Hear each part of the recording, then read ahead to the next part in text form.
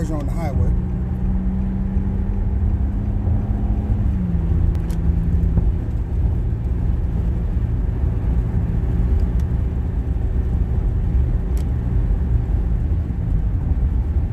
Ooh. The acceleration is like effortless.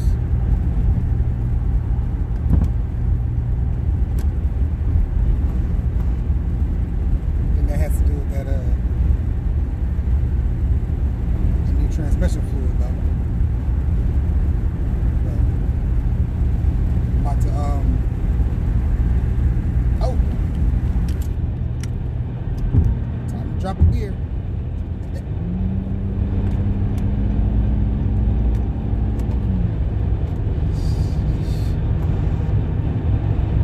Just like that at 100.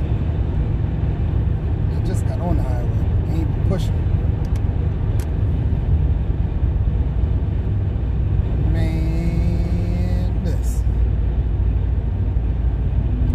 Pray for me. You try and get no more tickets, but sheesh, that thing is exciting.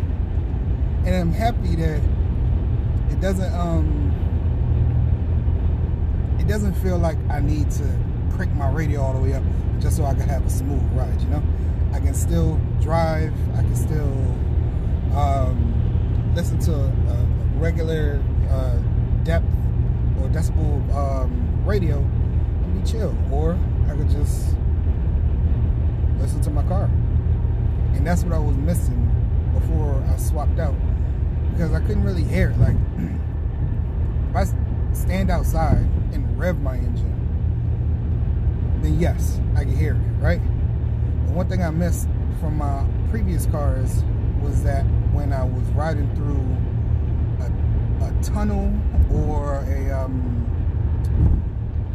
garage, like a multiple story garage, I could hear, you know, the intake, I could hear the exhaust, and it was a nice little sound that's like, you know what I mean?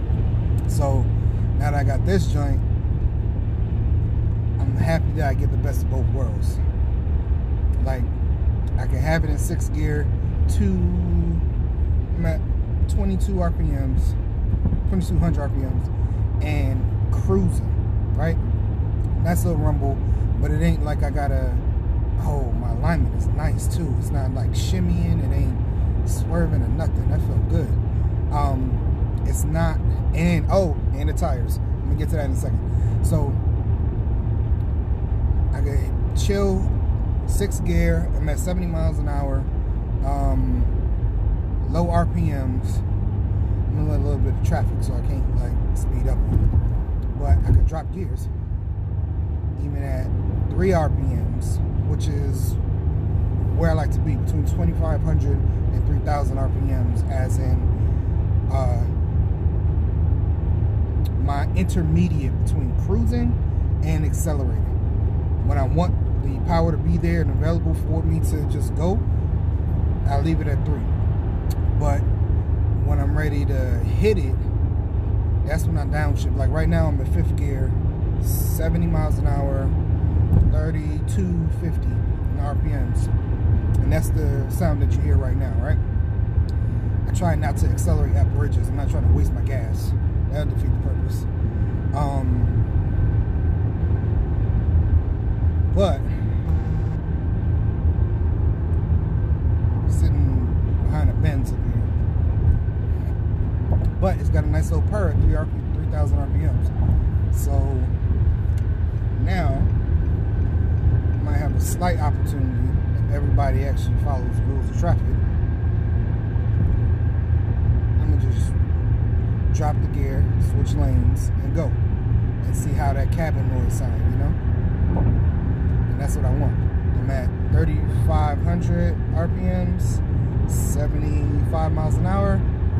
5, 4, 3, 2, 1. I got up to 5,000 RPMs. Now I'm at 100 miles an hour. Back up to 6th gear because it jumped up to 4,005. So 90 miles an hour, 86th gear. There's the downshift to 5th. There's the Downshift to 4th, and I'm at 4,000 RPMs. Hear it again. Shift up to 5th, 75 miles an hour. And then down to 6th. So I get the best of both worlds. Now I can just be at cruising speed and turn on my radio if I want, open my windows if I want. It's loud. You see.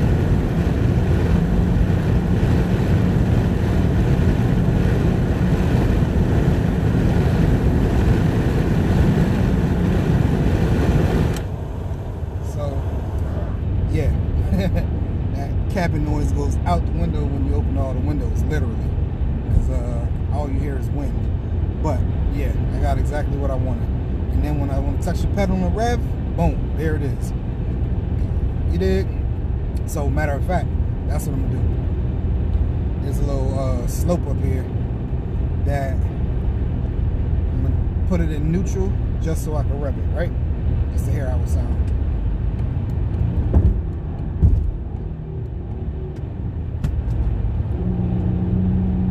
Here's 5th gear. Man, gotta love it. I'm happy with my purchase.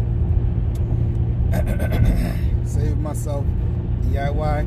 I couldn't do this on my own because I didn't have all the tools, but it was the alternative to going and get